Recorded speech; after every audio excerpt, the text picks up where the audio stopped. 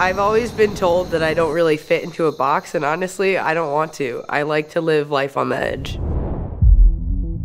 Once you actually find what really fits with you, there's nothing like it. Cutting, or just a texture, feeling things and smelling them, it just feels like it's what I'm supposed to be doing. To some, that can kind of be sacrilegious, but very much like our personal styles, we like to have fun with it, and I think it resonates with a lot of people. I love it.